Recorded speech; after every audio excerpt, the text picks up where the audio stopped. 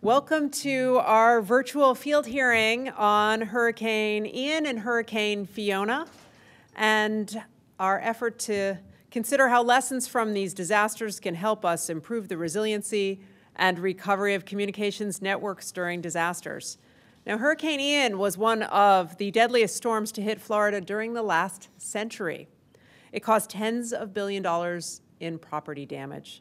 It also struck less than 2 weeks after Hurricane Fiona left the entire island of Puerto Rico without power.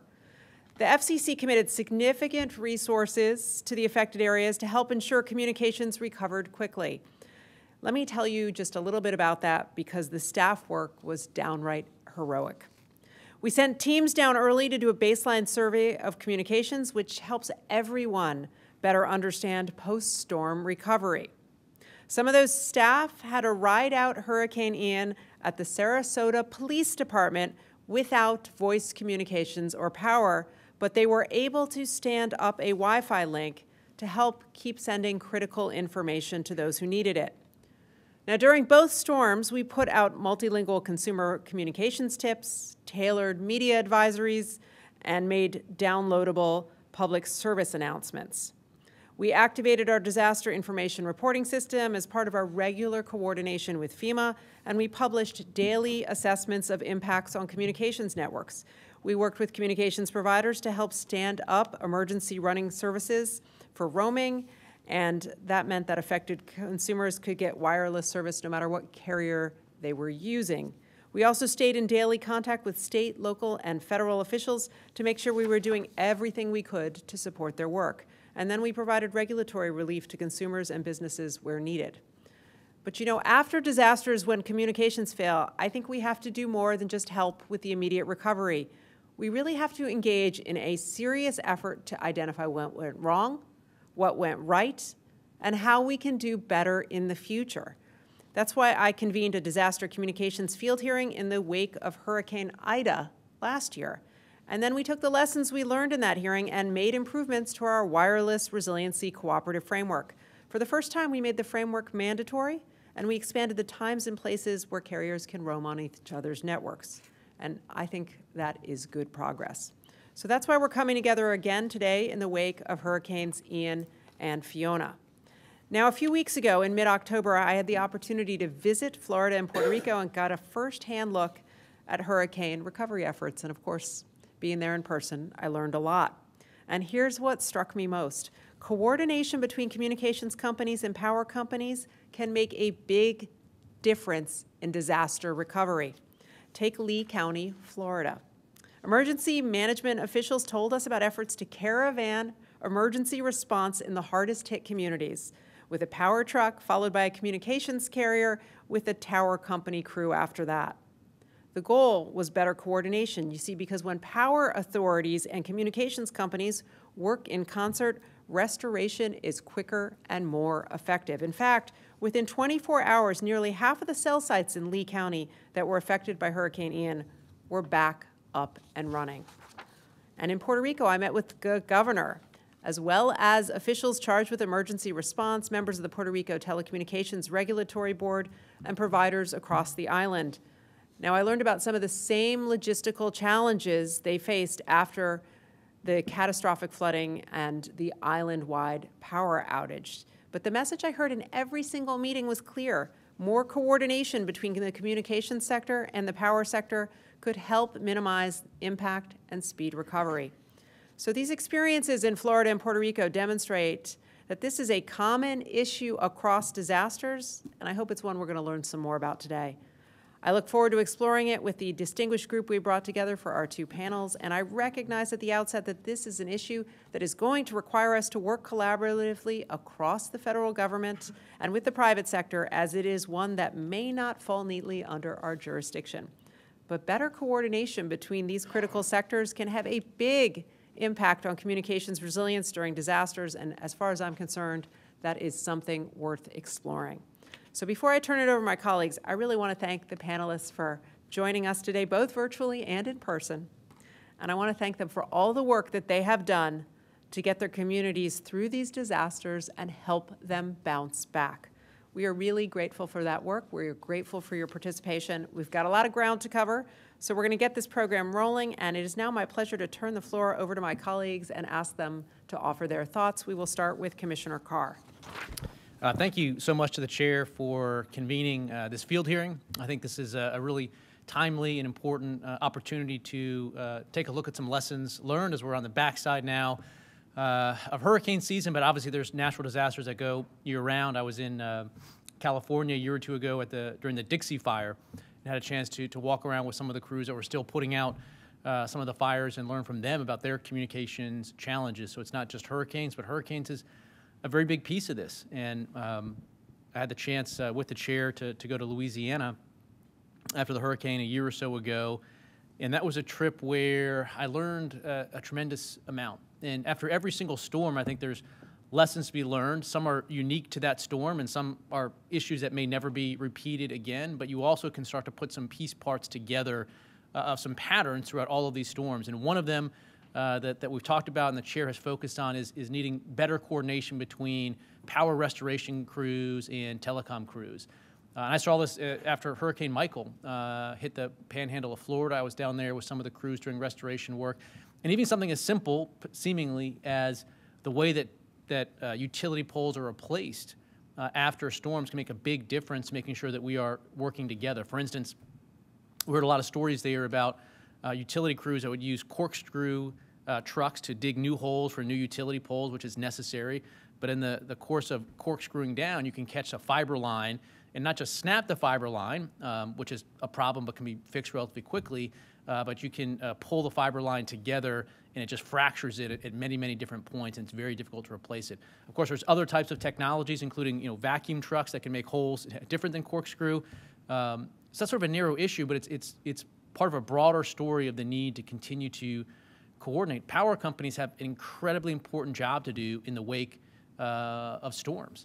Road clearing crews have an incredibly important job to do. But if we're not sufficiently coordinated, we can step on each other, and we see that. And you see the evidence of that in the sawtoothing pattern of telecom restoration after storms. There's a big outage in the hours during a storm or an incident, recovery, and then some steps back as lines get cut during road clearing and other utility work. So I think, as the chair has rightly noted, this isn't something that's necessarily solely within the FCC's jurisdiction, dealing with these other industries, but we can continue to do a better job of coordinating.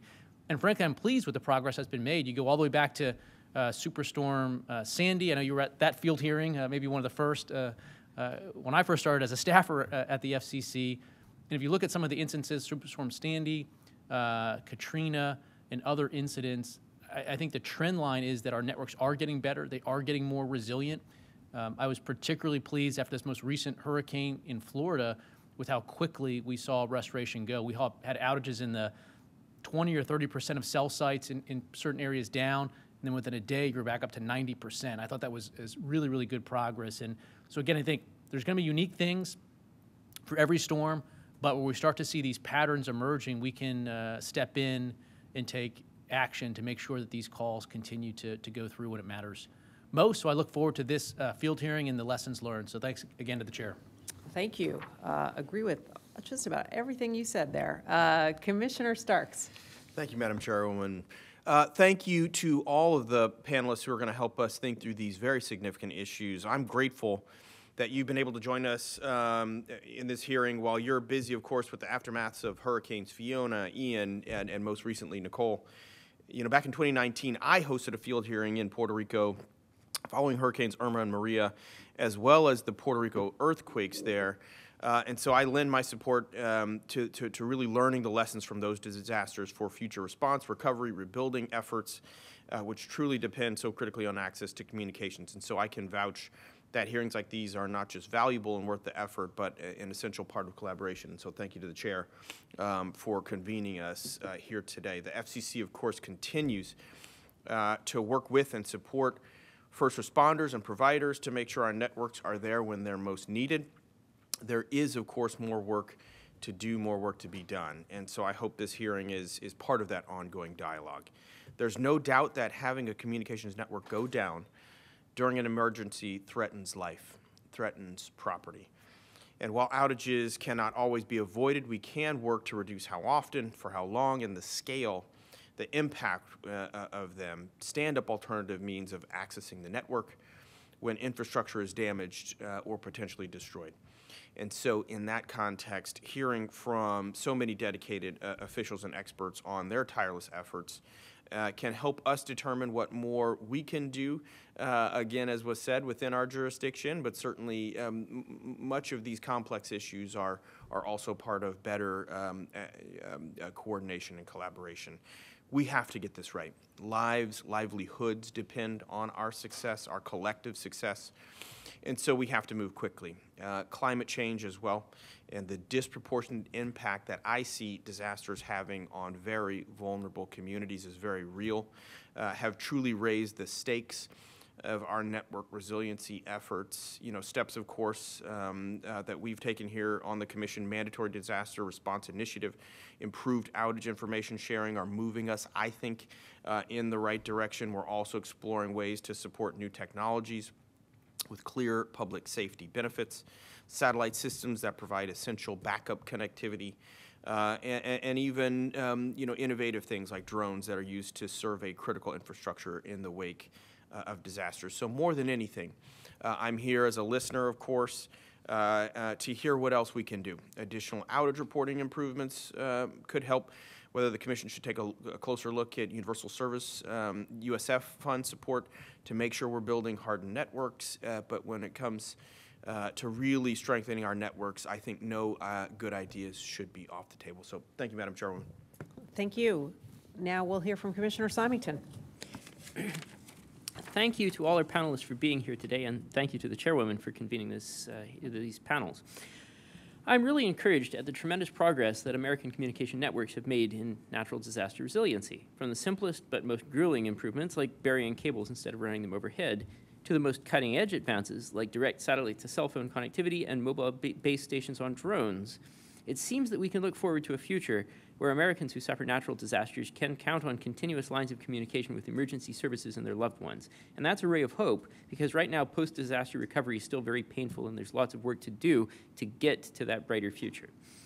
I want to commend industry for their tireless innovation in this space, and I hope that the FCC can continue to be a helpful partner both through our regulatory and deregulatory authority, as well as our ability to serve as a coordination point for the myriad parties that need to work together to get this right. So I look forward to hearing from our panelists about how we can do a better job on all of these roles. Thank you to my colleagues. And before we get started, I just want to say from the outset that we're in listening mode as we probe for more information on coordination and resiliency issues. And while some of what we hear today may be relevant to pending rulemakings or commission proceedings, those proceedings are going to remain open and subject to further consideration. For today, we really look forward to hearing from the experts, and this hearing's transcript will be placed in the record of relevant proceedings and open for further comments from the public. And with that, on today's first panel, we will hear firsthand accounts of public safety officials and communications industry stakeholders involved in the response to recent hurricanes. We've entitled it First Responders and Lessons Learned from the Ground. We're going to explore what worked, what didn't, and what lessons we can learn from their experiences. So I hope that those panelists attending virtually can all have their videos turned on at this time. And today, we're going to hear from Christina Dayries, the Deputy Director, Chief of Staff, the Louisiana Governor's Office of Homeland Security and Emergency Preparedness. We're also going to hear from Josh Descant, who is the Chief Executive Officer of REV. We'll hear from Paula Filla, the Manager, the Division of Government Communications Networks in Lee County Department of Public Safety, Edwin Nerarian from FirstNet External Affairs, and Enrique Volkers-Nin, who is the Deputy Secretary on Innovation, Information, Data, and Technology from the Puerto Rico Governor's Office. And a few other quick reminders. This event is open to the public via a live feed from the FCC's webpage and the FCC's YouTube channel. Stakeholders and members of the public are invited to share their perspective on these topics in the form of written statements via filing with the Commission's electronic comment filing system, especially in PS docket number 21-346 and 15-80, as well as ET docket number 04 2021-35. Now, written statements of the panelists and the recording of the hearing are going to be made a part of the public record, as I mentioned before. We're going to also ask our esteemed panelists to please mute themselves when not speaking or answering a commission-prompted question. Also, I'm going to ask that my fellow colleagues explicitly address which witness or witnesses they'd like to hear from when they ask a question, or otherwise specify that they are putting the question to the panel as a whole. Now, in light of the open docket as well, we emphasize that the views communicated in the course of this hearing are not intended to reflect decisions on any open issues, and we look forward to learning more as the commission develops a record in the open proceeding. So I got all my legalisms out of the way. So now we're going to proceed with opening remarks from today's panelists, followed by questions from the commission. I'd like to request the panelists limit their remarks to 3 minutes. We will first hear from Christina Dayries. Please proceed. Good morning. Thank you for allowing me to represent the state of Louisiana today to brief you on disaster response and restoration coordination for emergency communications. Louisiana's 2020 and 2021 hurricane season saw 11 federally declared emergencies. As a result of the multiple disaster events, our perspective in regard to emergency communications may provide critical insight as you prepare for future events. I would first like to begin by thanking Chairman Rosenworcel for your willingness to travel to meet with Governor Edwards and our Louisiana team following Hurricane Ida, and for your recent visit in September. These visits reflect the partnership and responsiveness required to address the challenges created by the historic storms which impacted our state. During the aftermath of Hurricane Ida, our dedicated public safety emergency communication system, known to us as the Louisiana Wireless Information Network, or ELWIN for short, was severely impacted due to connectivity outages and loss of power. However, within 1.5 weeks, the ELWIN system was working at 99% of normal capacity. Based on lessons learned, our state leveraged one-time federal funding as well as significant state funding to upgrade the connectivity and resiliency of our tower sites to better support ELWIN and its stakeholders. After each disaster event, we develop an AARIP to summarize the strengths and challenges of the communications response. I would like to recognize and thank CISA and ICTAP for their assistance in preparing our AARIP for the Ida disaster. The ELWIN system areas of improvement identified include quicker ELWIN restoration, where we identified further coordination is required with newer and existing vendors. A need for more rapid site assessments, which will be augmented by the Louisiana National Guard Signal Unit, and an increase in our deployable communication assets. In addition to our ELWIN system, we experienced major E911 loss of connectivity, meaning the citizens of Louisiana that needed emergency services were unable to call 911. Louisiana recommends the following. We requested the FCC and AT&T implement mandatory reporting of critical public safety circuits with TSP for any area DERS is activated. Although the carrier's report to the FCC is not detailed, it does provide broad system information, which Louisiana would use as a trigger point to request a carrier's report with more specific circuit information. We requested the FCC deploy 4 personnel to Louisiana. The FCC project role teams look for signals and could provide notification to our ESF2 cell. We requested the FCC require the mandatory disaster response initiative, which would allow seamless communications. This went into effect on October 31st of this year, and for that we are thankful. We requested that the FirstNet president provide for more visibility of mobile asset locations and better coordination with the Network Operations Group. And we requested that all agencies, including the FCC and commercial telecommunications providers operating in Louisiana, locate in our commercial carrier group to facilitate coordination during disaster events. And finally, we requested that one National Coordination Center, CISA personnel, to coordinate emergency response efforts of wireless and wireline carriers. Overall, the more concerned matter we want to ensure we bring to your attention is centered on the telephone circuits, where FCC is the regulating body for these carriers, as well as the need to raise awareness and funding for emergency communications at the state and local levels. The areas of improvement and related requests we identified today will provide for a more efficient and rapid response to any disaster event states may face in the future. I would like to thank you for your time and attention today, and this concludes my statement. Thank you very much. And now we will hear from Joshua Descant.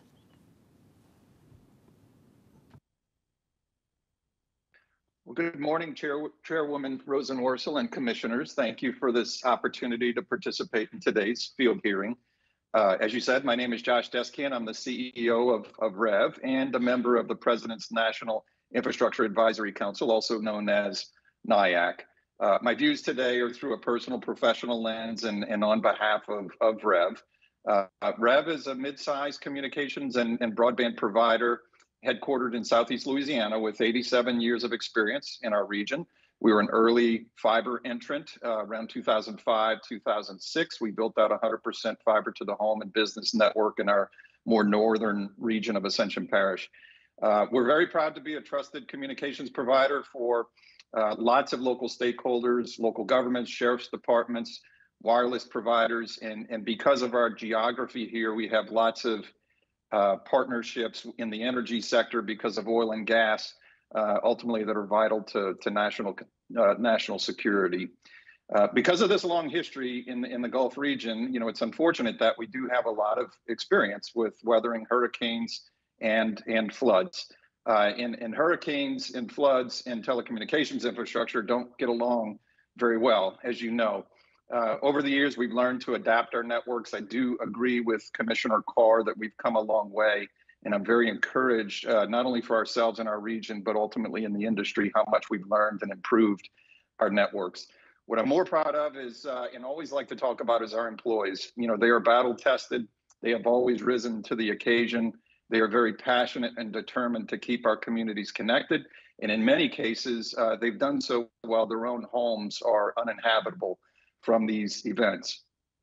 So our broad perspective, from these experiences really is two very simple but crucial factors I know are discussed a lot at this level as it relates to efficient response and recovery, and that is communication and coordination is just so critical. What I encourage everyone to really think about and continue is to have a very equitable field of view to include not only large stakeholders in those communications and coordination, but also small and medium-sized stakeholders, and not just in our sector, but at the community at large. It has to be an all of community, all of industry approach, depending on the event and the circumstances, to make sure everybody's at the table to communicate and coordinate. So a few quick lessons that I think are familiar here. The first is coordination with our electric utility partners, as Commissioner Carr pointed out before, during, and after disasters. There are secondary network outages because of inadvertent cuts, both aerial and underground, and that also puts emergency communications at risk oftentimes in those secondary cuts. So I do recognize the progress there. I'm encouraged by what I've seen from the cross-sector resiliency forum, as well as the CCG, the commercial coordination group headed by FEMA, along with CISA, Department of Energy, and local stakeholders that we were able to participate with in daily calls in Hurricane Ida to really be plugged into what was happening on the ground. Secondarily, intra-sector cooperation is very important. We have a lot of experience with that, and we've forged very good relationships with our other wireline and wireless provider partners in the area. For example, in 2016, we had a 500-year flood where we were able to help a major wireless carrier switch traffic from a MITSO that had gone underwater in that 500-year flood to New Orleans to keep cell towers running, and ultimately probably save lives as people were literally walking around in waist-deep water in their communities. And then third, ongoing communication with our government partners, like discussions like this, and at the federal, state, and local levels is key. And lastly, another key lesson is, look, expect and prepare for supply chain disruptions. That's something we've experienced. We take a belt and suspenders approach to how we think about our fuel contractors, our generator contractors, elevating infrastructure, anticipating worse disasters in the future. So, and then, I'd also add that, that we should shift our strategy toward a more proactive approach than reactive. It's clear that sunny day investments will be increasingly important, but obviously there are significant costs to that. I do think we have an opportunity with the public-private partnership momentum that we have in this industry to continue to stretch that and take advantage of the spirit of how we're coming together to solve for that moving forward. So in closing, thank you again for the chance to be a part of this important conversation, and I look forward to some more dialogue here. Thank you. Thank you, Mr. Descan. And now we have Paul Filla from the Lee County Department of Public Safety. And I just want to say that I had the pleasure of meeting with him and his colleagues in Lee County, Florida, not that long ago. And I was so impressed by the work they're doing. I'm thrilled you're willing to be here and tell a broader community just what you do for disaster and storm recovery. Thank you, Madam Chairwoman. It was a month ago, and commissioners for having me here to share our experience, our perspective on the communications impacts during Hurricane Ian. One role I carry in Lee County is I manage an 18-site P25 radio system. 3 of those sites lie on Sanibel and Pine Islands, which no longer had roads to access. On a normal day, the system peaks at 25% utilization for the 22 talk paths with 0 busies. On September 29th and 30th, there were several thousand busies.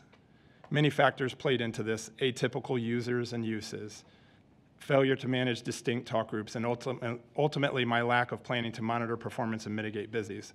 While not optimally for the reasons I mentioned, the radio system continued to operate. Some sites not in wide area, some required finessing by the local Motorola shop and the Motorola emergency response team, but first responders maintained radio communication. Another responsibility I hold is managing a geodiverse 911 system. You have heard, or may have heard through the media or social media, that Lee County 911 experienced an outage. I can say unequivocally that the Lee County 911 system did not go down, and 0 calls were routed to other counties. In fact, 10 additional trunks were turned up to offer more inbound 911 capacity, and the cache of deployed command post laptops provided more call taker positions. The Lee County Sheriff's Office and Sanibel Police Departments relocated days before the storm as designed to perform their work inside our bunker. In the days leading up to the storm, the county's PSAPs averaged 3,400 daily calls. From September 28th to October 1st, the PSAPs averaged 12,000 daily calls, a 3- to 4-fold increase. Our County Public Safety Network Manager for 911, J.C. Meyer, and his team executed a well-designed plan. The system he architected ensured performance, redundancy, and scalability in so many ways. Did we answer every 911 call? Only the local exchange carrier has that information, but know that all calls that entered the 911 system were routed internally and answered by Lee County 911 call takers. My introduction did not mention the other duties as assigned that Ian presented. One of those duties was coordinating the communication needs of strike teams supporting the rescue and response efforts in Lee County. The state ESF2 dispatched resources and a team to Lee County led locally by Sergeant Jason Matthews from Lake County Sheriff's Office.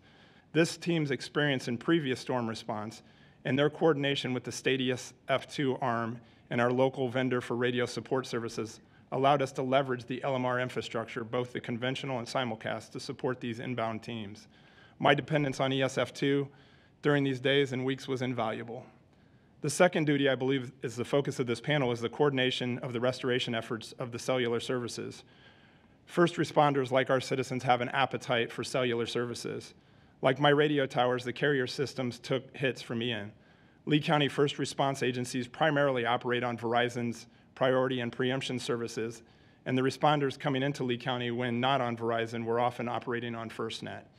I was able to establish contacts with these carriers with early in the process to get regular updates on their restoration efforts, some with greater transparency, regularity, and presence at our EOC than others. But ultimately, my goal was to make sure they had whatever they needed from Lee County to operate, and pointed them in the right direction if they needed something. The carriers, the power companies, the local broadband suppliers providing backhaul, county administration, local municipalities, and the Lee County Sheriff's Office, as well as the respective representatives at the state, were all these resources that I was able to point to during the storm. So thank you again. Thank you, Mr. Filla. Next, we will hear from Ed Narian from FirstNet. And thank you, Madam Chairwoman and Commissioners, for the invitation to join you here today to discuss AT&T FirstNet's efforts to prepare for and respond to Hurricane Ian. Using information from the AT&T Weather Operations Center in the days leading up to Hurricane Ian, AT&T and FirstNet's teams prepared for Hurricane Ian by pre-positioning disaster response equipment, placing personnel on standby in strategic areas, and closely collaborating with federal, state, and local public safety stakeholders to expedite response time in support of potentially impacted communities. The close coordination with public safety meant that we were the first to access and provide connectivity to the hardest hit areas, most notably in Charlotte, Collier, and Lee counties. Our external affairs team and the FirstNet Response Operations Group, also known as ROB, worked very closely with FEMA and both the state and county level emergency operations centers to ensure that resources were quickly placed where they were needed the most. This collaboration with federal, state, and local first responders, utility providers, and with government officials allowed us to get portable network access to Sanibel and Pine Islands via amphibious vehicles, air support, and compact rapid deployables. Because power companies play a vital role in restoration, it's important that communication providers and power stay in very close alignment to minimize network disruptions that can occur during the restoration process. Our external affairs team consistently cultivates relationships with our peers in the power industry, and we utilize those relationships during natural disasters.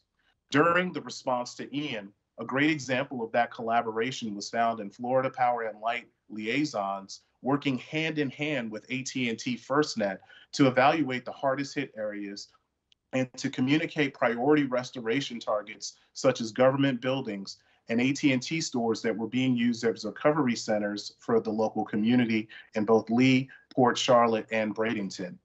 At these locations, customers could receive free charging devices, they could contact loved ones, get water, and secure the help that they needed. Also, in following the CTIA Voluntary Cooperative Wireless Resiliency Framework, AT&T enabled roaming on our network for our competitors in a very timely fashion.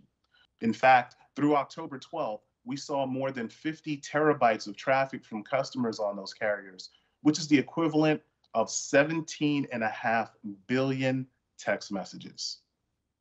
All in all, as Hurricane Ian made its way from Florida to Virginia, the FirstNet team at AT&T responded to more than 115 emergency FirstNet requests from public agencies and direct support organizations that use FirstNet for their response and recovery operation efforts. Because of Ian, over 85 critical communication solutions were deployed. That includes over 40 SATCOs, which are satellite cells on light trucks, and about 20 CRDs, which are basically portable cell sites, as well as emergency communication, mobile broadband kits, and indoor wireless repeaters. However, this quick recovery wouldn't have been possible without extensive pre-planning under the blue sky conditions and solid coordination between the government, AT&T FirstNet, and our utility partners throughout the state. Thank you for the opportunity to be here today, and I look forward to answering your questions. Thank you very much. And last but not least on our final witness from our first panel, and we will hear from Enrique Volkers-Nin.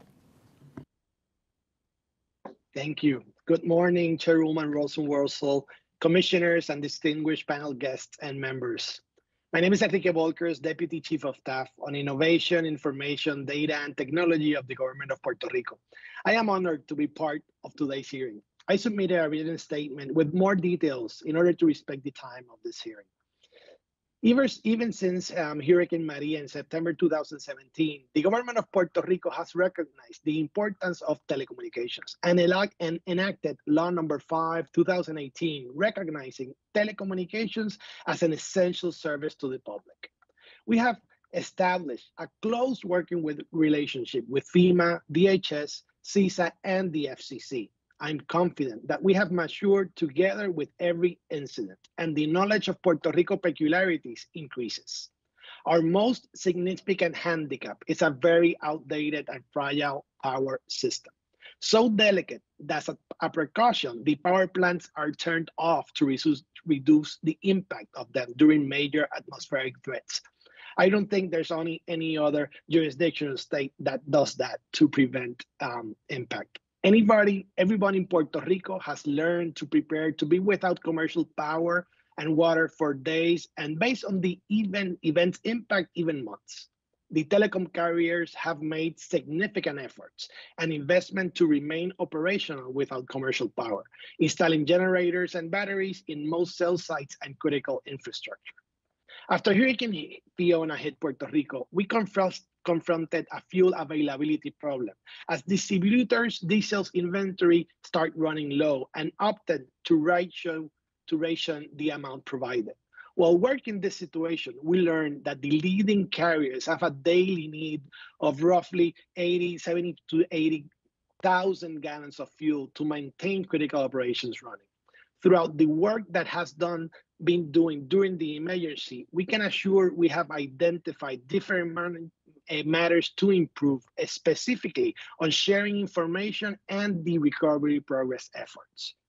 The FCC DERS was activated for Fiona, but at our local level, there was some unwillingness to share this type of information with local governments, which we understand being sensitive and a confidential matter.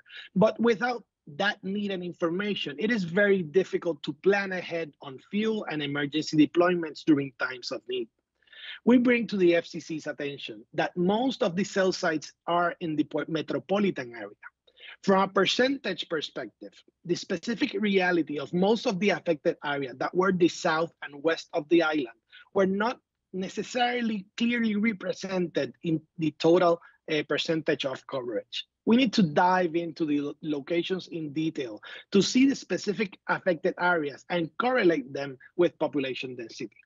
Puerto Rico counts with a high-level technologically georeferenced tool so that we have live data sets that represent the reality of our critical infrastructure and helps the government and emergency and rescue efforts make intelligent decisions based on data. In retrospect, we can say that the impact of Hurricane Fiona in Puerto Rico on the telecommunications industry is proof that the significant improvements have been made since 2017. We are more than grateful of all the relief efforts made by the FCC and the enactment of the Uniendo Puerto Rico Fund so that we could recover from the disasters and build more resilient connectivity for our constituents. Nevertheless, with the bipartisan infrastructure bill, it is imperative that we discuss ways to be more flexible in the use of all those federal funds assigned to Puerto Rico to maximize the benefit of all 3.2 million American citizens that live in Puerto Rico.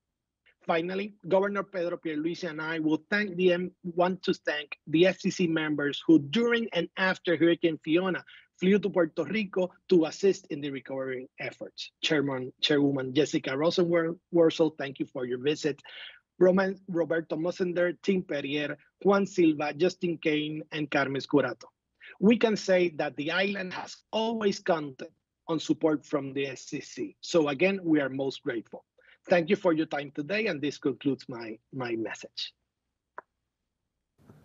Thank you so much, and I appreciate everyone's efforts to keep this short. I know you all have lots of stories to tell and lots of information to share. So now we're going to proceed to some brief questioning of our witnesses here, and I will offer Commissioner Carr the opportunity to start.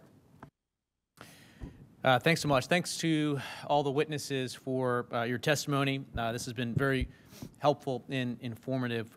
One question I have for AT&T FirstNet, one of the lessons that we learned is about roaming during disasters and how, at least in that particular context, it can go a long way to improving and maintaining connectivity. And recently we built on the 2015, 2016 voluntary framework that the FCC put in place and turned it into a mandatory framework. Now, interestingly, I think that went into effect around October 31st, right, sort of when a lot of these storms were hitting, so we didn't get to have that fully stood up over a period of time before this round of hurricanes, but I'm hopeful that it's going to play a role. Is there anything that you can speak to in terms of your early experience with that or other thoughts on facilitating roaming during disasters?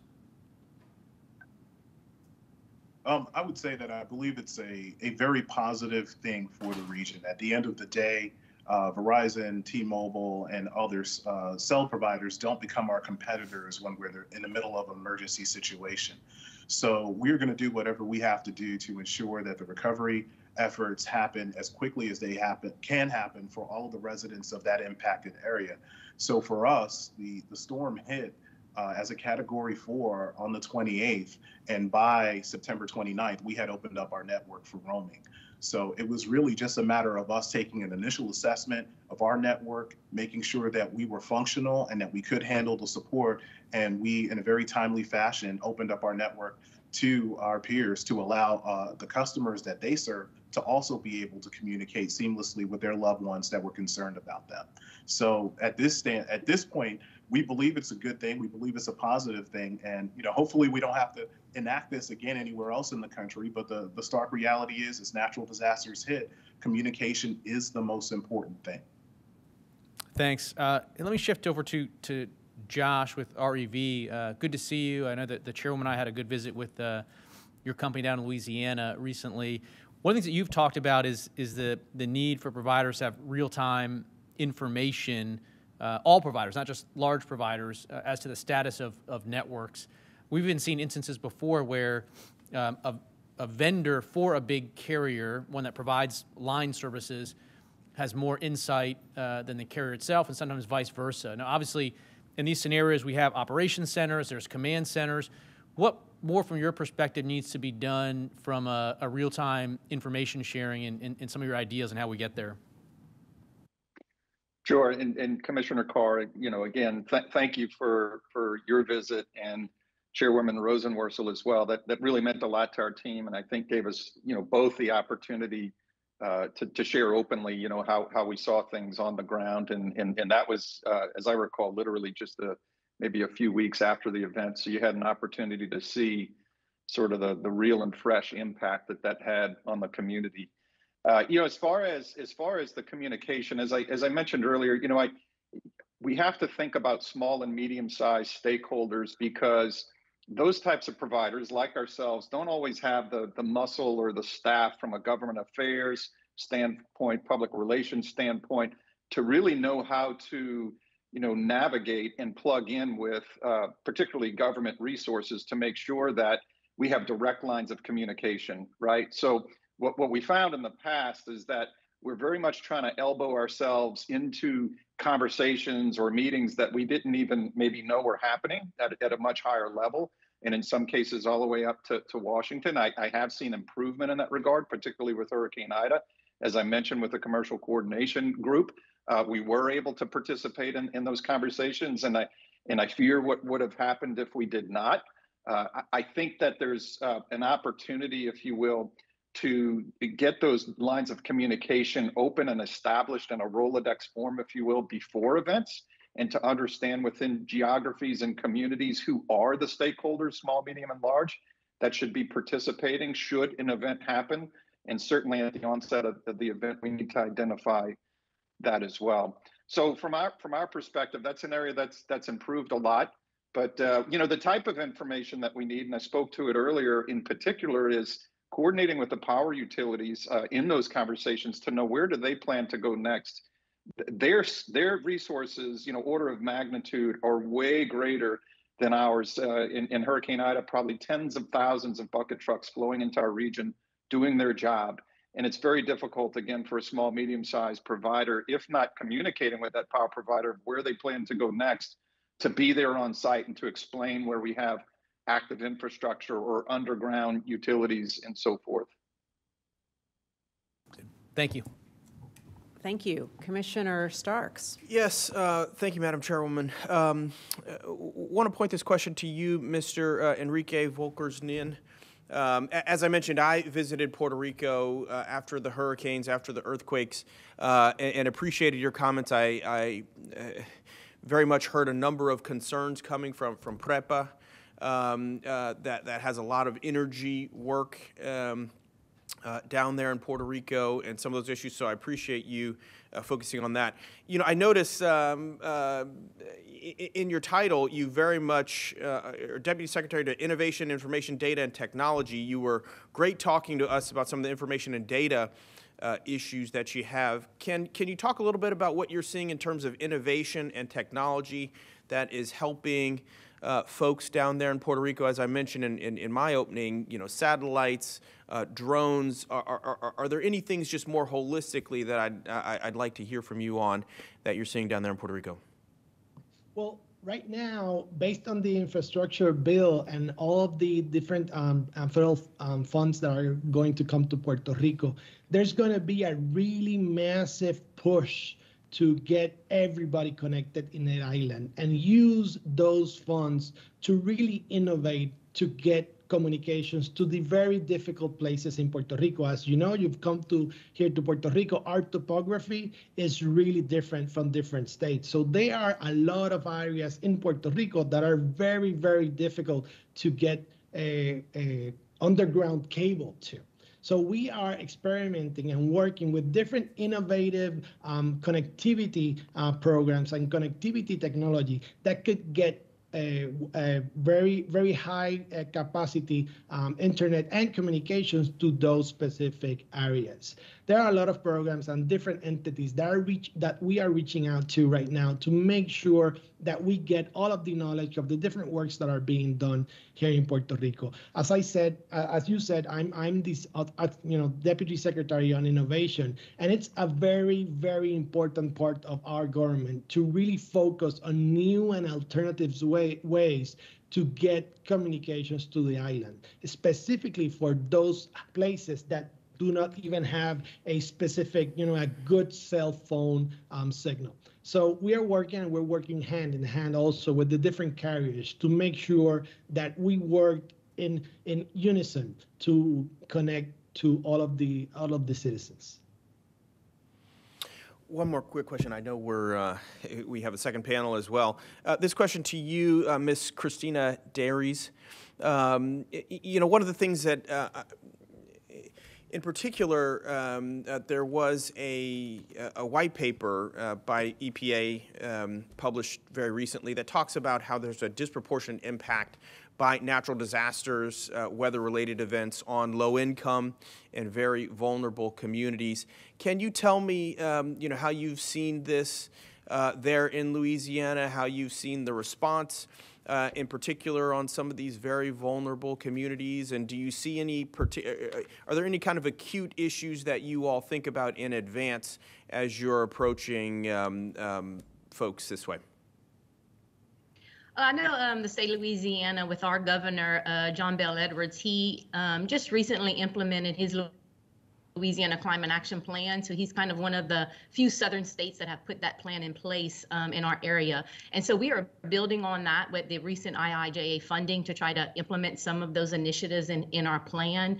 And in regards to our public safety communications, we are taking a very aggressive investment in hardening and being more resilient in our public safety communications. That's statewide, in addition to trying to work with our 911 agencies and our telecom wireless and wireline companies to just really target those vulnerable areas, which include, for Louisiana, we're so rural, we're very, lower educated community, I guess, across the nation. So for us, the target on the Gulf Coast for us is our vulnerable population, is the critical area that we are spending a lot of investment in state dollars, and then any of the federal funds that come towards us, we are putting into that climate action plan that the governor has and targeting that coastal community.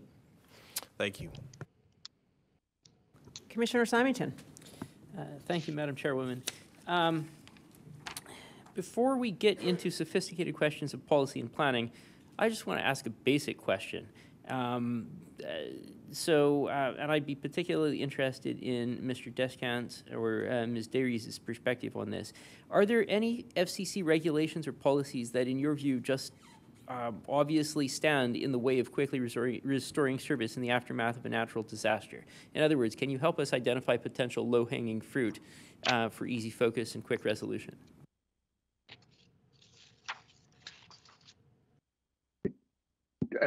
Thank you for the question, Commissioner Symington. There's none that I can think of offhand, but we're happy to give that some thought and circle back, with the commission on that front.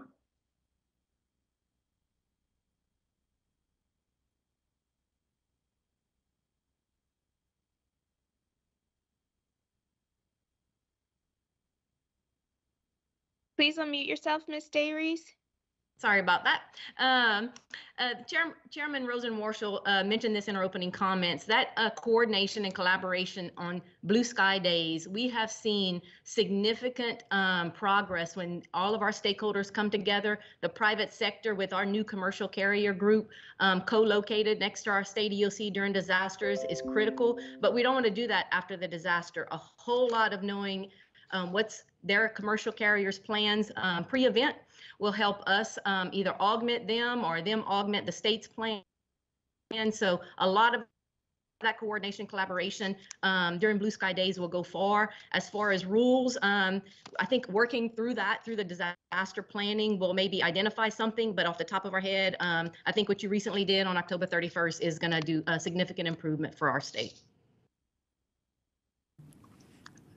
Thank you very much, and I really appreciate those comments, particularly because we want to make sure that, as Mr. Descant noted, that smaller providers are not always best positioned to engage with the federal government and may run into a red tape that would be less of an impediment to a larger organization.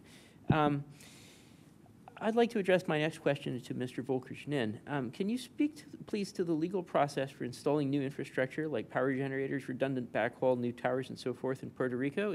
And in particular, is there any red tape we could directly address that would be an obstacle to speedy deployment, or is this more something that would be a joint effort between us and some other entities? Yes, greetings. Definitely that could be a really a joint effort, particularly because that regulatory process of building new cell sites and constructing tower depends on a lot of time on that municipality where the tower is going to get constructed. But when Governor Pierluisi entered in the administration, he enacted an executive order identifying a different reconstruction important tasks to be expedited in the permitting process, and telecommunications and broadband are part of those priority projects. So we do have a process that it's been analyzed and implementing to expedite those type of process focused on reconstruction and resilience in that telecommunications and broadband infrastructure that's needed to be, and spread throughout the island. So it's something that is.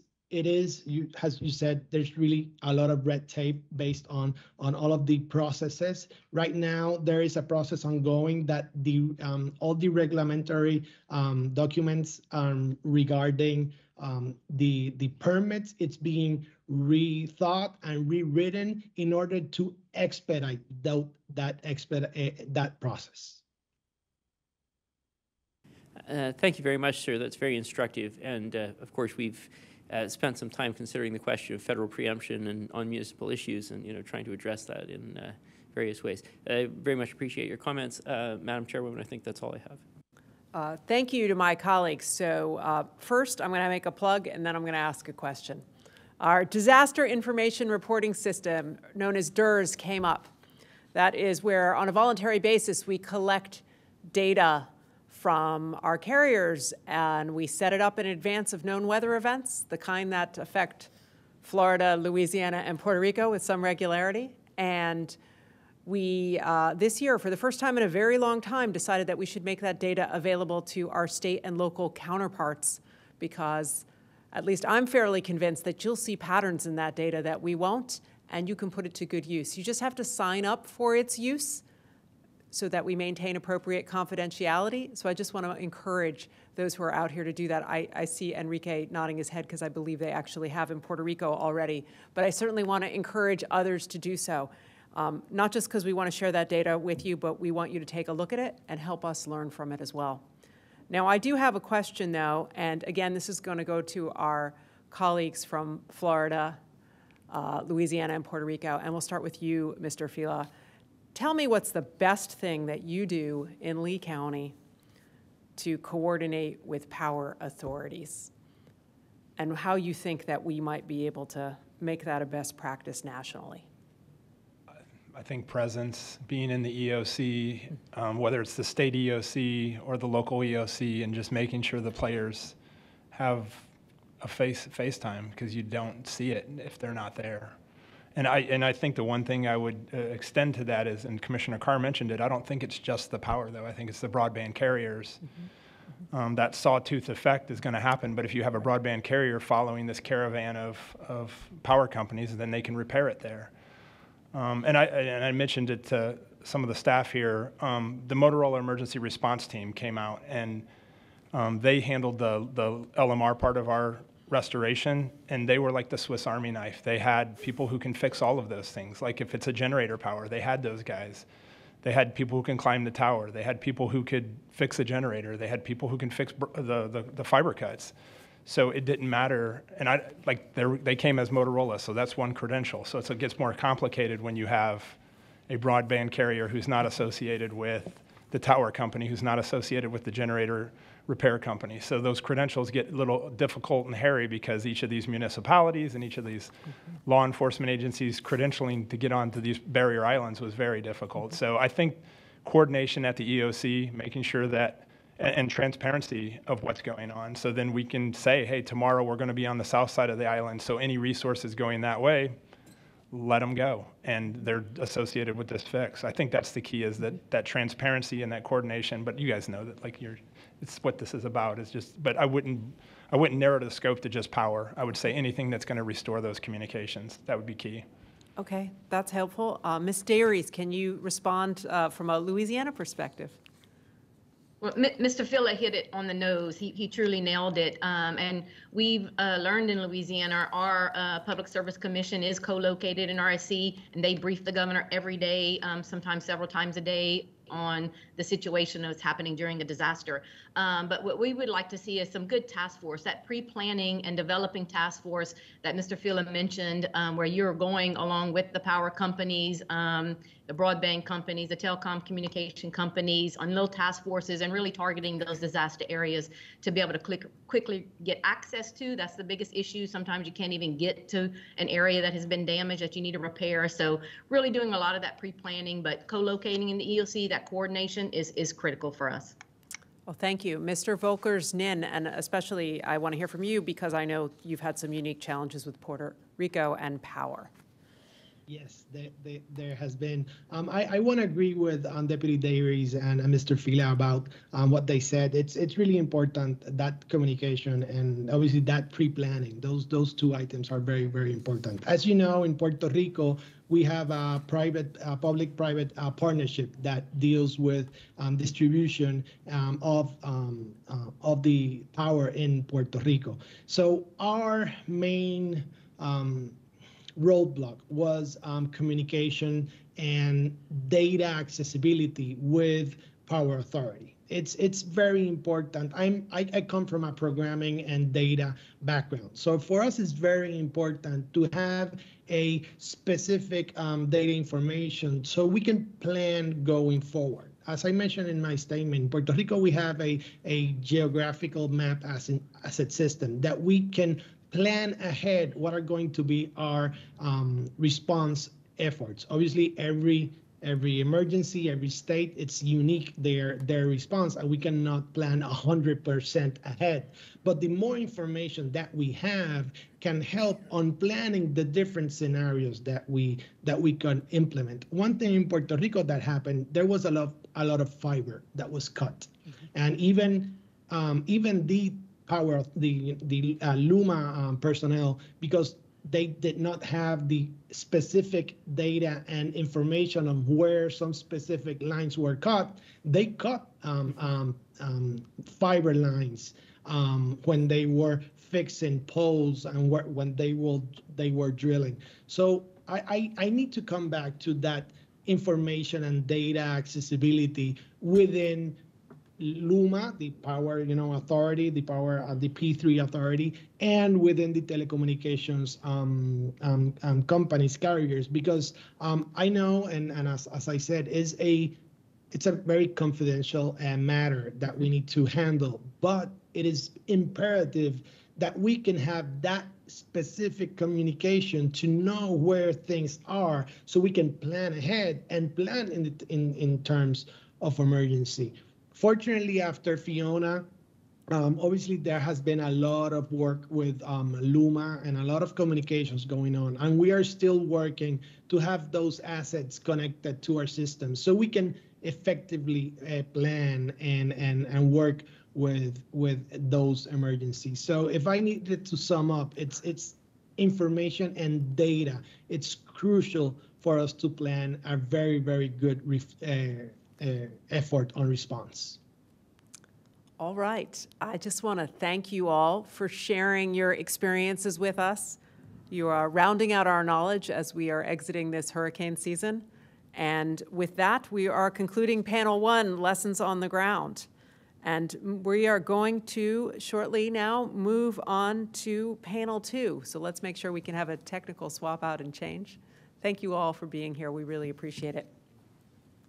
Thank you. Bye-bye.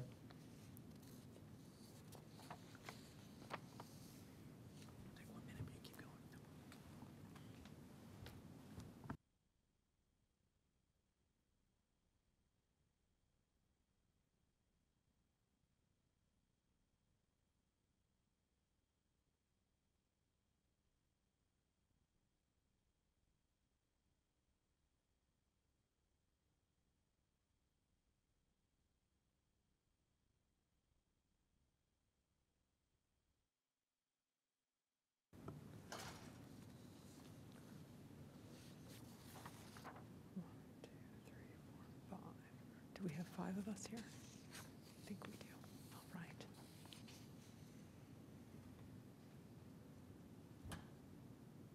Nathan, are you going to get going right now, or do you want to stay? Okay. Okay.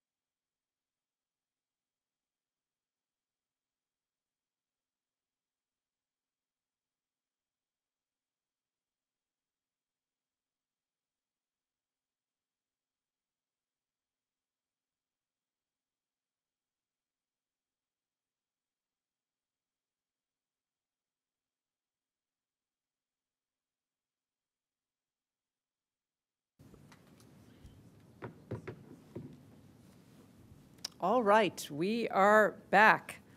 And again, welcome to today's field hearing focused on the impact of Hurricanes Fiona and Ian to communications in Puerto Rico, Florida, learning what worked, what didn't, and how we are going to improve disaster response in the future. So the witnesses for today's second panel, I hope you all have turned on your cameras. It does look like that is happening. Thank you. Our second panel is entitled Disaster Life Experiences, and it is designed to examine opportunities to improve wireless resiliency through better coordination with the power sector, as well as just discuss innovative ideas for mitigating disaster impacts on communications. And I'm really honored that we are joined by a diverse group of experts. And today we're going to hear from Scott Aronson, who is the Senior Vice President of Security and Preparedness at the Edison Electric Institute. From Najee Curry, the Chief Executive Officer of Liberty Mobile. From Arturo Masoldea, the Executive Director of Casa Pueblo. And Angela Maria Nardolilio, I'm sorry if I got that wrong, you'll correct me, Creative Director, Founder of Off the Grid Missions. And Matthew Tuck, the Senior Manager for Verizon Wireless Network Operations. All right. And I'm just going to recap a few housekeeping items and reminders for anyone who's just turning in. This event is open to the public, and it is being broadcast via a live feed from the FCC's webpage as well as the agency's YouTube channel. Stakeholders and members of the public are invited to share their perspectives on these topics in the form of written statements via filing in the Commission's electronic comment filing system. And by that, I mean specifically PS docket number 21-346 and 15-80, as well as ET docket number 04-35. Now, written statements of the panelists and a recording or transcript of the hearing is going to be made part of the public record in these dockets, but I'm going to also ask our esteemed panelists to please mute themselves when they're not speaking or answering a commission-directed question, and I'm also going to ask my colleagues to explicitly address which witness or which witnesses they'd like to hear from when we get to the questioning portion of today's hearing and our second panel. Now, in light of the open docket as well, I just want to emphasize that the views communicated in the course of this hearing are not intended to reflect decisions on open issues, and we look forward to learning more. The Commission just really wants to develop a more robust record on these issues, and thanks everyone here today for their participation. So now we're going to proceed with opening remarks from today's second panel, followed by questions from my colleagues and myself, and I'd like to request that our panelists speak for roughly 3 minutes. We're going to start with Scott Aronson. Well, good afternoon. I'm not sure if you guys can see me. I think we're having some technical difficulties, so okay. Well, we hear you loud and clear. I did put a suit and tie on for this, but I guess it was for nothing. We'll do this audio. I've got a face for radio anyway. Good afternoon. My name is Scott Aronson. I'm the Senior Vice President of Security and Preparedness for the Edison Electric Institute. EEI is the trade association that represents all of the nation's investor-owned electric companies. In addition to my role at EEI, I also serve as the part of the Secretariat for the Electricity Subsector Coordinating Council, which brings all segments of the electric power sector together with senior government officials to prepare for and respond to all hazards facing the energy grid. Given these roles and perspectives, the perspectives they inform, I appreciate the FCC holding this hearing to examine coordination across the electricity and telecommunications sectors and to highlight lessons from this year's hurricane season and other events in recent years. Maybe before I say anything else, I think the Commission and first panel hit a lot of the key points about the value of coordination and relationships and partnerships really effectively. So I want to associate myself with many of those comments. Given the profound interdependencies that the electric power and telecommunications sectors have, we've found common cause to work in a collaborative way through a number of venues, including what has been mentioned, the Cross-Sector Resiliency Forum, which was initiated following Hurricane Michael in 2018, and a tri-sector executive working group that also includes the financial sector, working to ensure that these lifeline sectors are coordinated before, during, and after events that impact our respective operations. As critical infrastructure operators, ensuring a reliable supply of energy is a top priority for EEI and its members. The mantra of better today than we were yesterday and better tomorrow than we are today informs much of our work as we prepare to respond to all hazards that threaten our operations. Since Superstorm Sandy, EEI members have invested more than $340 billion to enhance the electric grid to address threats. In addition to these resilience investments and critical partnerships with government and other interdependent sectors, the industry also conducts exercises at the local, regional, and national levels. Increasingly, the telecommunications sector is an integral part of these exercises, including EEI's National Response Event exercises, the Department of Energy's ClearPath series, and the extraordinary GridX series of exercises conducted by the North American Electric Reliability Corporation every 2 years. We deeply appreciate that leaders from the telecommunications sector, including private sector representatives, FCC staff, and DHS as the sector risk management agency, all participate in these important activities. Exercises offer an invaluable opportunity for industry and government officials at all levels to evaluate plans, identify risks, address gaps, and develop actionable mitigation strategies to enhance the resilience and security of the nation's most critical infrastructure.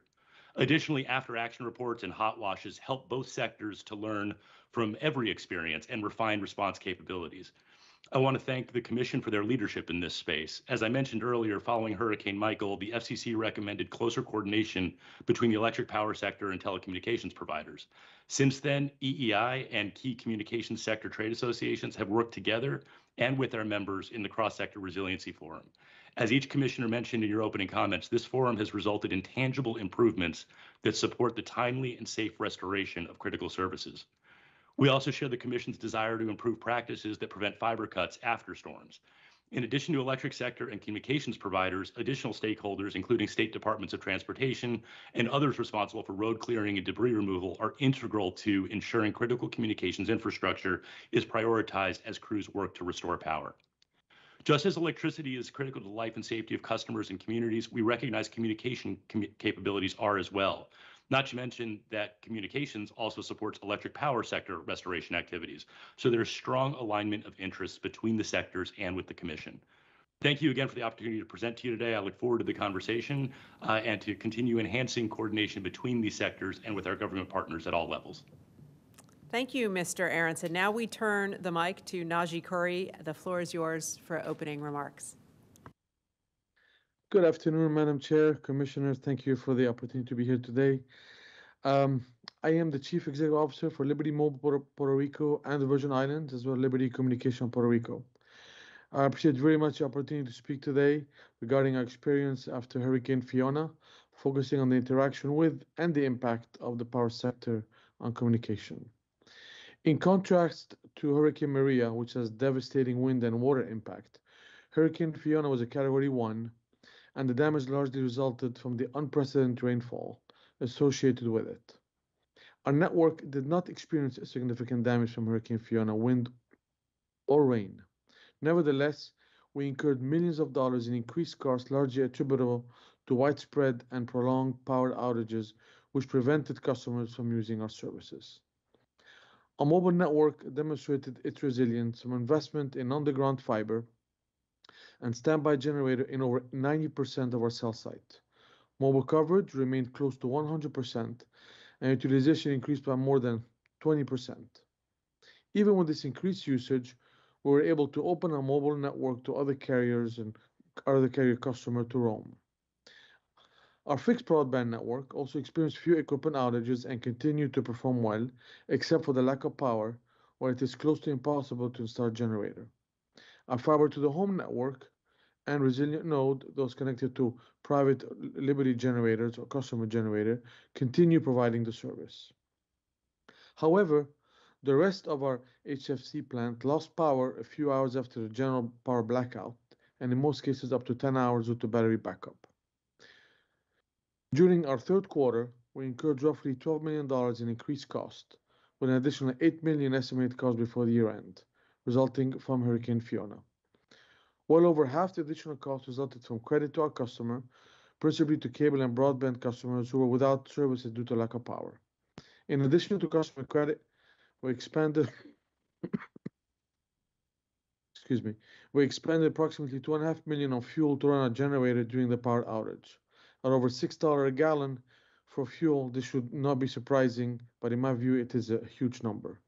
We use roughly 35,000 gallons of diesel fuel daily immediately after the hurricane and heavy rains, with roughly 35 crews refueling over 700 generators. Additional costs also resulted from equipment damages by voltage spikes when power was being restored. Overtime and cost for increased security to protect facilities and portable generator we placed on exterior equipment well exceeded $1 million. The performance of fixed and mobile communication provider is inextricably tied to the performance of the power sector. But in our experience, which is different from the continental United States, we're greatly affected by inflation, fuel and material shortage, and other circumstances that impact us differently because we are an island. Even if we can maintain a normal operation, our customer may be unable to communicate or receive service because they are without power to operate their in-home devices. The power grid in Puerto Rico remains susceptible to natural disaster, frequent prolonged outages, and generation issues that makes it unstable and in need of improvements.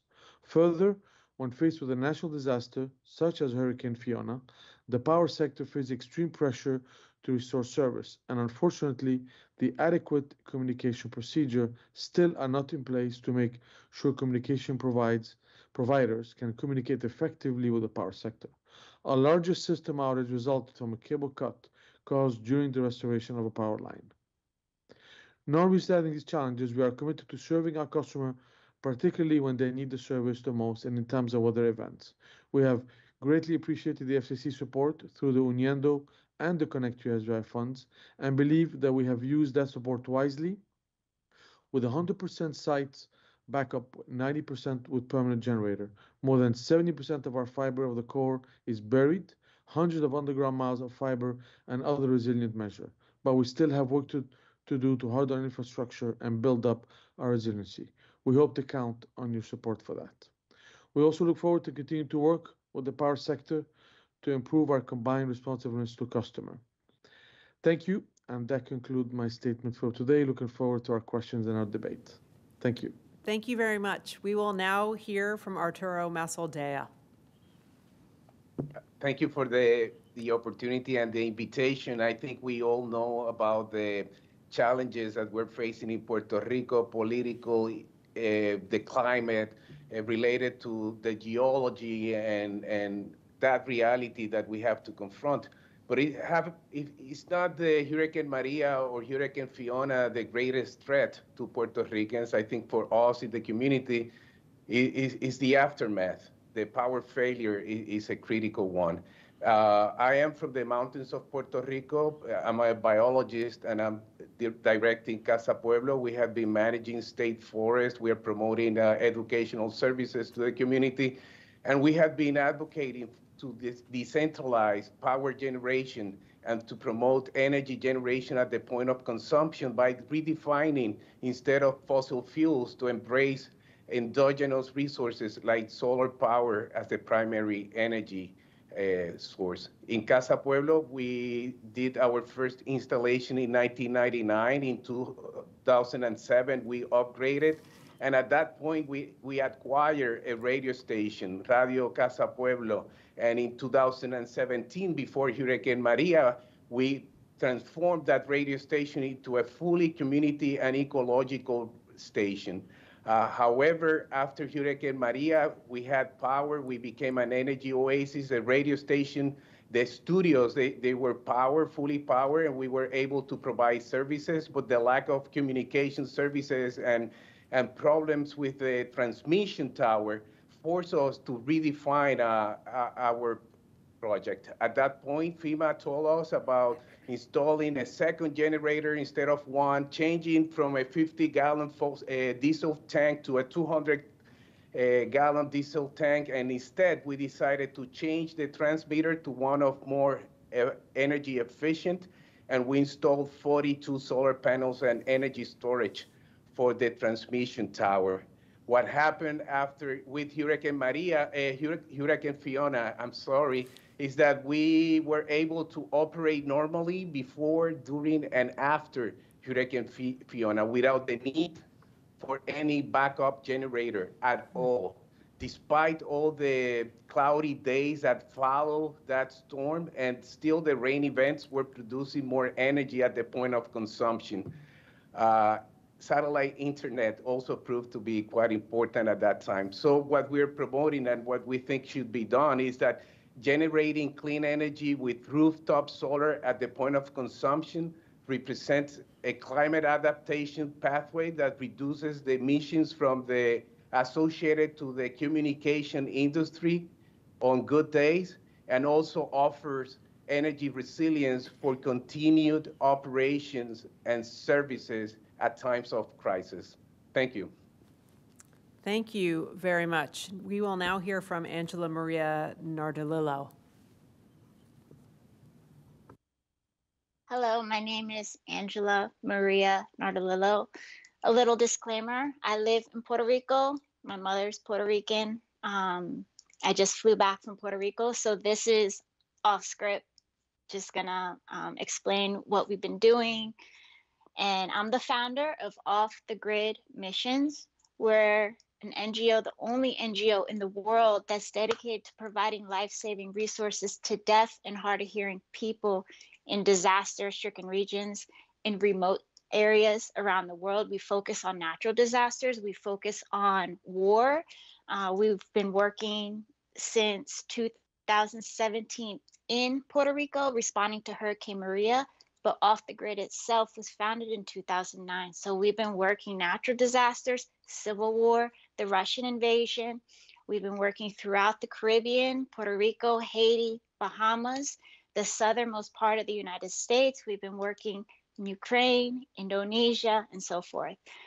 The reason I'm here today is because I would like to speak about the problems as it relates to the deaf and hard of hearing community, as well as the disabled community too, because when communications are down, when the power grid is down, communications are cut off for deaf and hard of hearing people.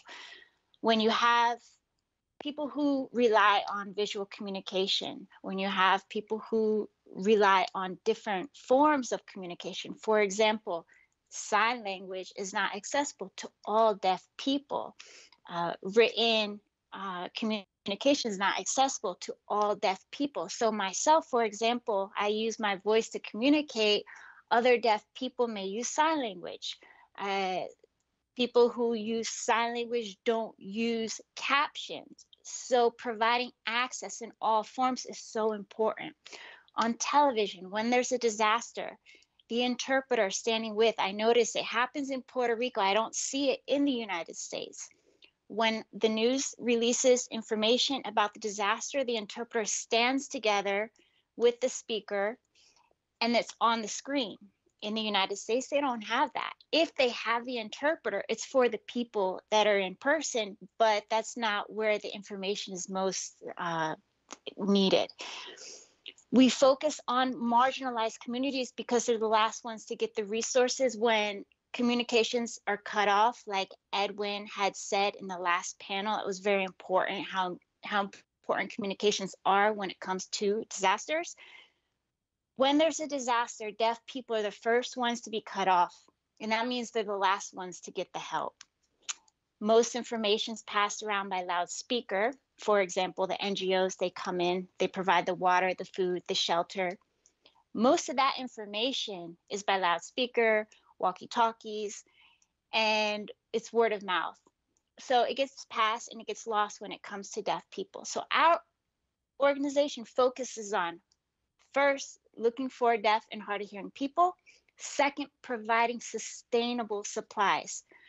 We provide a lot of solar light with Luminade, and that solar light has solar charging systems for the phones so that they can send and receive information so that they could communicate when the lights are off. Because at night, when the lights are off, it's hard to communicate in sign language. You can't get the other person's attention. So I've noticed in Puerto Rico, including in my house, the lights go off a lot. Because I work internationally, it's hard to continue the work in other places where our organization works, like in the US, like in Florida, like overseas in Europe. So when we talk about shutting off the lights to save lives, disabled people who rely on maybe breathing machines and so forth, we're not thinking about deaf people because it's a life and death situation when the communications get cut off. And so I'm here today to talk from the position of a front lines individual, a first responder, and to talk for the deaf and hard of hearing community who we can't be, it's hard to recognize a deaf person. And when there's help, there's a big gap between the help and it reaching deaf and hard of hearing people. So I want to thank you for this opportunity. And I hope that I'm here to provide as much insight as possible. And thank you. Thank you very much. And for our final witness, on our second panel, we will hear from Matthew Tuck. Hey, good afternoon. I'd like to reiterate Mr. Aaronson's comments. The prior panel provided some fantastic feedback. I especially agree with Mr. Fila's statement in regards to coordination between power and telecommunication providers. That's immensely important. Again, my name is Matthew Tuck. I'm part of the Verizon Global Network Operations team, and my responsibilities include satellite solutions for wireless, Verizon's drone program, and business continuity planning for the wireless and business network segments. Immediately before, during, and after Hurricane Ian, I was involved in coordinating the pre-storm staging of mobile assets, out-of-market team resources, leading the deployment of mobile assets after the storm passed, and the recovery and return of those mobile assets as the network restoration was completed. We greatly appreciate the chairwoman's invitation and the commission's feedback. In addition to traditional mobile response solutions like mobile cell sites, portable generators, small satellite-based solutions, and some of the new more rugged deployable assets like Business Incorporated Satellite Onboard Pneumatic or the Bison, and the Tactical Humanitarian Operations Response Vehicle, or THOR, that was used on Fort Myers Beach. Hurricane Ian's response contains several noteworthy newer assets, and we want to focus our dialogue here on those assets. First and foremost, we want to talk about drones. Recent hurricane events have put a spotlight on new drone-based solutions. Verizon has been broadly using drones for tower inspections for over 3 years now, with thousands of flights under our belt. The use of small drones for tower inspection and the ability to see sites with restricted or limited access enables much faster repair and response. We also use larger tethered drones to create flying cell sites to temporarily provide service to Sanibel Island after Ian. This high-altitude wireless kilowatt or HAWK solution was first deployed during Hurricane Laura in Louisiana in 2020 and was initially tested in the year prior for safety and feasibility. Solutions such as the HAWK provide a powerful response in the initial days following a storm before more permanent terrestrial assets can be deployed to restore service. The ability to fly an aircraft and provide cellular service is also a powerful solution for search and rescue in mountainous terrain, providing service in flooded areas, rapidly restoring temporary service following a tornado, such as in Mayfield, Kentucky earlier this year, or in island isolation scenarios with limited access as what we saw in Hurricane Ian. But using drones this way requires substantial effort and investment. Under current FAA rules, there must be eyes on the drone 24/7, which necessitates a team of folks staying with the asset during deployments. Longer term, we expect to use multiple HAWK units to create mesh networks of temporary coverage quickly following a major event to ensure critical communications are available when people need them most. Secondly, we want to hit on satellite. Verizon has been testing advanced satellite technology such as mid-Earth orbit or MEO and low Earth orbit or LEO for several years and has deployed satellite solutions to temporarily replace fiber backhaul to connect cell sites to the core network following network impacting disaster events. Deploying a MEO backhauled small cell solution immediately improved communications on Fort Myers Beach for public safety and first responders. We found the solution has much lower latency than geostationary satellite solutions and greater throughput potential. Directional solutions using MEO and LEO satellite constellations will become more common following major events to meet these needs. Verizon deploys its satellite solutions over dedicated link bandwidth, which is extremely important when considering that shared bandwidth can and will result in congestion issues as usage of such solutions grows within the consumer and public safety space. This is just a limited snapshot of our massive investment in the mobile asset solutions we use to support critical communications for consumers and first responders. Thank you for your time today and the opportunity to participate in the discussion, and I look forward to your questions. Thank you to the witnesses on our second panel. And now we'll proceed to some questions. We'll start with you, Commissioner Carr. Thanks so much again to this panel. It's been very helpful. And one of the points that's been made up is infrastructure, how we can continue to build out, streamline both before and after.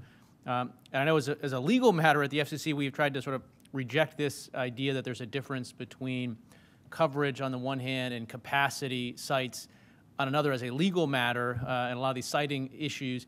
But also as a practical matter, I think these disasters show that in an emergency, capacity is coverage. We rely on so many of these cell sites now. But I want to sort of go back to a topic that I think we're going to continue to focus on, which is greater coordination on the power and telecom side. And so let me go to Scott Aronson, who is more than a blank screen. I understand he is suited up behind there. Obviously, from your perspective at Edison Electric, there may be a different perspective than some of the telcos, and that's reasonable. But what do you think more can be done to sort of, putting aside how well you think the coordination is going at the moment, who's to blame for the lack of it, what more do you think can be done to sort of further improve telco, electric utility coordination in the immediate hours and days after a storm? Yeah, a couple of things, and I appreciate recognizing that I'm more than a blank screen. I would say, look, a couple of things that have been hit throughout the conversation today. Emergency operations centers represent a really important center of gravity during the response to events. And so, I like to quote both Mike Tyson and President Eisenhower, and that's always a lot of fun, right? Plans are useless, but planning is everything. And everybody's got a plan until they get punched in the mouth. And I think this notion of developing relationships in blue skies and understanding each other's equities before an event happens is critical. But then when that incident happens and there is devastation and destruction everywhere, you also have to recognize that decisions need to be made in real time. And the best way to make those decisions in real time is to give authority to the most local level possible. And that's where emergency operations centers come in. So I think the improvements that we have seen in recent years are, on the one hand, because we are going through that activity of planning so effectively and collaboratively between these two critical sectors. And then when the incident happens and the rubber is meeting the road at those emergency operations centers, we're able to kind of deconflict and address challenges in real time, both because those relationships exist and because there is a common situational awareness that can only be provided at that EOC level. Thanks. One other question for me. We talked, I believe, Matthew, was you, about the different types of technologies that you bring to bear in the immediate aftermath, from satellites to drones, cows, colts as well. Is there more that we can do to help support that diversity of technologies, or do you think it's sort of progressing naturally on its own in terms of being delivered into these disaster areas? So thank you. I think that's a great question. I think the opportunity here is actually coordination between the FCC and the FAA as it relates to things like tethered assets and how we treat them. So the ability to deploy those rapidly, we actually experienced excellent coordination between the local EOC and the FAA in getting permission to fly that tethered aircraft. I think how we treat those systems, they're effectively cell towers. They just happen to be powered by a motor and a fiber and a tether up the line. So how we treat those, I think, is probably the greatest opportunity. And the ability to remote monitor, deploy, understand how those are behaving, and then remotely land that aircraft if it's an issue, I think is the greatest opportunity. So I think the regulations there present a couple of challenges. They're there for good reason and for safety, so we need to prove effectively that those aircraft are in fact safe, which our understanding at this point they appear to be. But I think that's the greatest opportunity is FCC, FAA coordination as it relates to those particular aircraft, and then further advanced solutions when we go to more connected aviation vehicles. Thanks. Well, I'm surprised here there could be better FCC, FAA coordination. We rarely see that pop up over here, but we'll take a look at that. But thank you for that. I appreciate it. All right, Commissioner Starks. Yes, thank you. I want to direct this question to Ms. Angela Maria Nardolillo. Thank you for your powerful work and testimony here this morning. I deeply appreciate it. And I, in your opening, you kind of talked about the global scale, but you also kind of hinted at a couple things that you would like to see better addressed here in the United States. And so, can you give us a couple more ideas or solutions that you'd like to see from making sure that some of these deaf and hard of hearing individuals receive the best outreach, preparedness, which we've been talking about, and then, of course, kind of execution? Sure, thank you.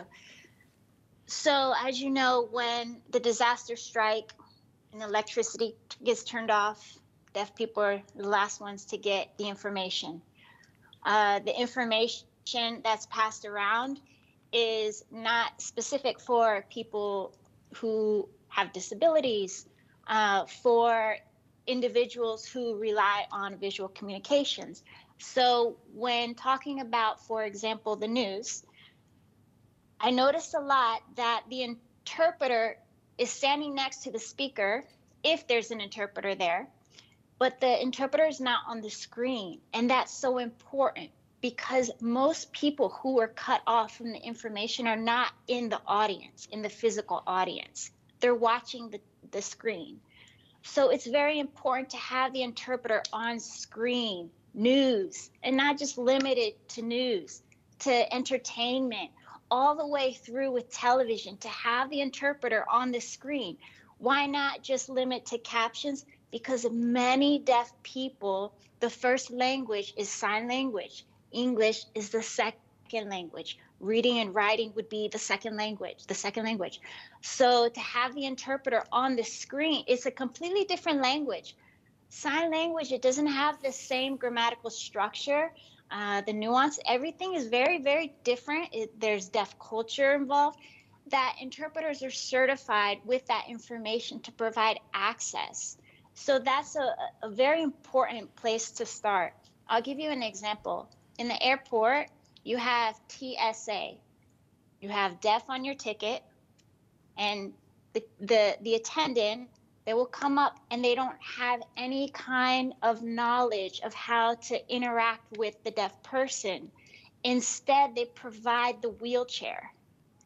So there's just this big gap of information, of ways to help provide access. And it's not just in a disaster. So if you can imagine, that's how it is in an airport when there's a change of flight, there's no lights to alert people that there's a different gate change. Can you imagine what it's like during a disaster when information is so rapidly changing? So by the time the deaf person does get the information, it's already changed.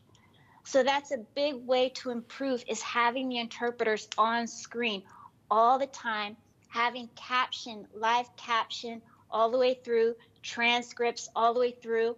On social media, they're starting to have more live caption, which is great. Having transcripts inside all the commentary is very important as well. I've also noticed when it comes to Response Puerto Rico in the United States, when FEMA's there to interview, to have individuals fill out the information, there always needs to be support because many deaf people are cut off from being approved with FEMA because they don't read or write. So they don't fill out the application properly, so they lose out on the resources. And those resources come much later than the food and the water access right there. So I believe that if there was some kind of way to collect that information before the disaster strikes, where do deaf people live? What are their names? Do they have codas? A coda is a child whose parents are deaf. The codas also cut off when a deaf person is cut off. When a parent is cut off, that means their children are cut off, whether they hear or they don't. So I notice we talk about communications a lot, and everything is very limited to right here, that's it. The way that people communicate is not the same, and that's something that needs to be worked on, and we haven't even begun to scratch the surface. So I'm here. Well, thank you. Thank you for your ideas. Thank you for your impact. Very briefly, I'd like to hear to Mr. Naji Khoury. I know my colleagues also have questions, and time's going on here. Can you quickly tell me how Liberty is doing in supporting FirstNet? Yeah, Commissioner, thank you for the question. We are the authorized provider of FirstNet in Puerto Rico. We have been for the past almost 2 years, a bit more than 2 years. This was our I would say our second test. I think we passed it with flying color. We did well. The network held. We activated emergency. We worked really closely with the first responders. So we're doing good. We're building a few more sites that are left in Puerto Rico and the Virgin Islands. We're not there yet, struggling a bit with some permits, but we're getting there. But I would say we're in a very good shape. Okay, thank you. Thank you. Mr. Symington. Thank you very much, Madam Chairwoman. I would, I guess, like to direct this question initially to Mr. Tuck in particular. So thanks very much for talking to us about some of the new technologies that are deployed, as well as some of the regulatory changes that are possible. And obviously, as we find ways to simplify regulation and increase uptake, then these new technologies will become more affordable and will be more widely deployed, and thus become a more normal part of disaster response. So that's great to hear about. I'm intrigued in this context by direct satellite to cell phone communications, such as one carrier's collaboration with Starlink or one OEM's with Globalstar. How do you see these solutions, in fitting in with some of what you're working on, including integration with drone or plane stations? And what do you think the cost impact of this is likely to be in the long term? Yeah, thank you, Mr. Simonson.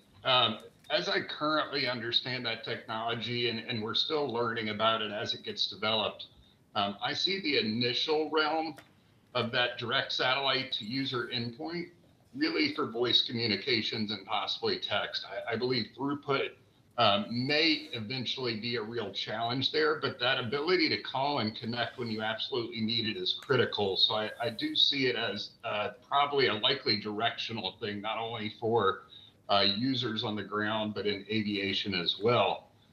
So I believe it works in concurrence. So when you're dealing with the properties of satellite and larger dish and more power equals greater throughput potential, obviously you can only cram so much of an antenna into those cell phones that we carry around, which is why I'm speculative a little bit about the potential throughput of them, but excited about the opportunity of folks being able to connect when they need to the most. So I believe that's sort of where I put that initially. I think there's a lot of understanding and development to come. It's a very exciting area. It is also going to have tremendous impact in other areas. So really looking forward to seeing where that low Earth orbit technology leads us, because it really does offer the potential for lower latency and greater throughput. So a very exciting area for sure. Thank you very much. And I guess Yes, I guess I'd like to address this next question, or I guess or to ask for a reaction as much as anything from Ms. Nardolillo on this point, because there's a tension, I think, between reducing the cost of infrastructure, which of course we want to do, and we want to have infrastructure that can be deployed more rapidly.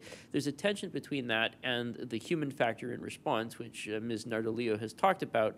So, for example, while I was preparing my question list, it occurred to me that new technologies are likely to reduce some infrastructure costs, while on the other hand, not being able to furnish additional workers to a PSAP or additional cultural and linguistic competence to first responders. So I guess my question would be, just apart from resourcing, should we be developing some sort of parallel system? Or on the other hand, how would we best integrate new technologies in such a way that we make sure that they are valuable to, for example, the deaf and hard of hearing community or other communities that are likely to encounter those technologies in ways that maybe are not tailored for them?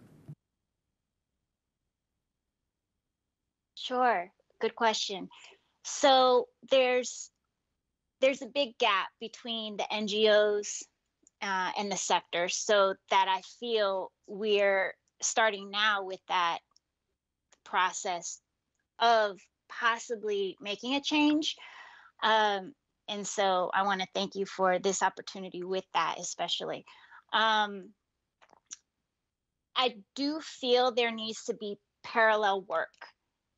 When I say parallel, I mean NGOs collaborating with the FEMAs, with the communication companies, and many marginalized communities, even if they have television, TV, maybe it's one person in the house and they're cut off from that. So we definitely need to think bigger than we're doing right now.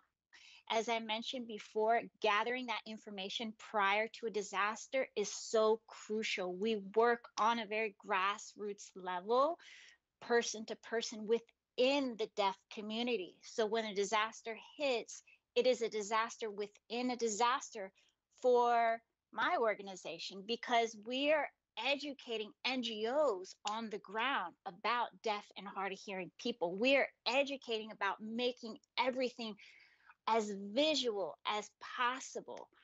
So my background before I was a founder of Off the Grid is creative director for television, for games, for film.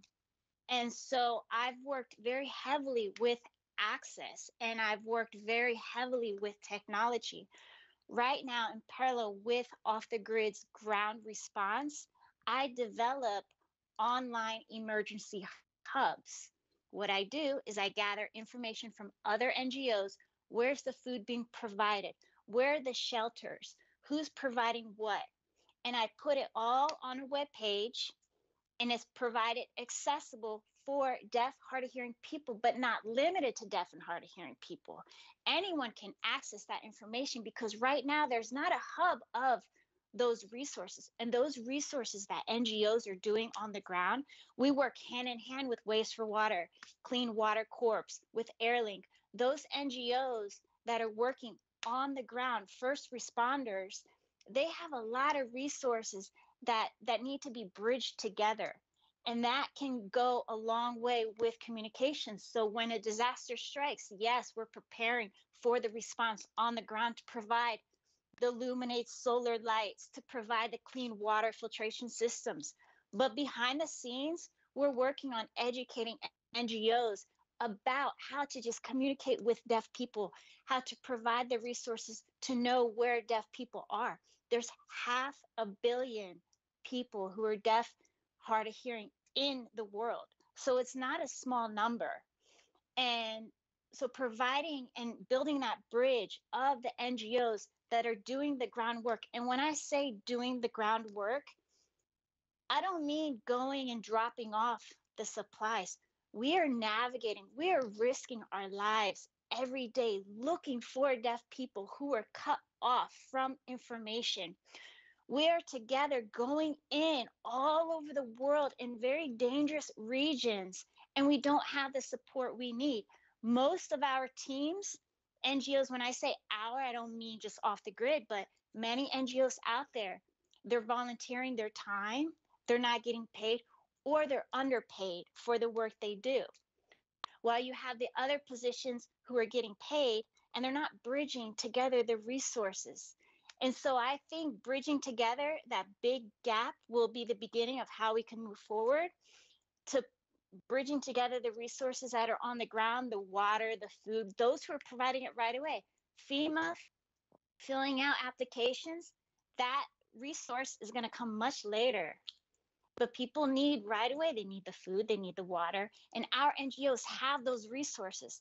So by bridging it with the communication entities, I mean, we could do a lot together.